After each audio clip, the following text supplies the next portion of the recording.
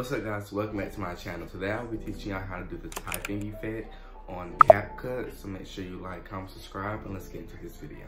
Alright, so the first thing we're going to open up is Phonto, and we're going to click on it and click plain images and choose the white one. You can change it any color you want to. Personally, I like to use this color and like make it a little lighter. Boom. And you'll click this button up here and click use and save. And we're going to save image. Now we're going to go to CapCut. You're going to open new project and choose the photo that we just had. And it should be like this. Now to change the format, you just scroll through these, go to format and put it on 16:9, and then it's going to look like this. And all you do is zoom the picture in, just like that, and boom. So once you get like this, you're going to go to text and type in what you want to type in. So we're going to type in typing effect. And then you can go to style and choose which one you want. Personally, I like this one. I like how this looks.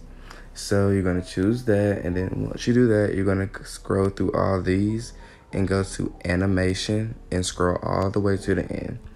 You're going to choose type 1. And you can change the duration, like how slow or fast it goes.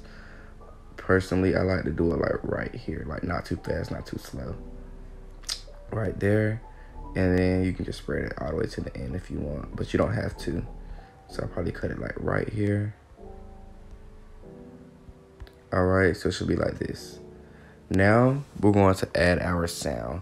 And to get the sound, we got to go to YouTube, type in typing sound effect.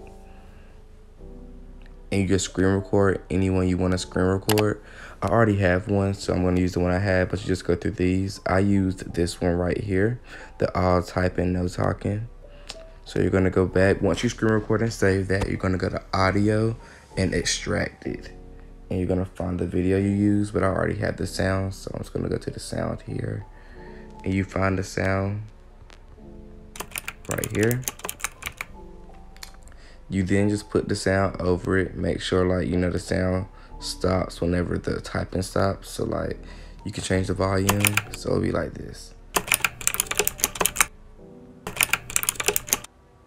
And you stop it where the typing stops. So, like, and then you can just save it. And then you can add background music, and this is how it should look.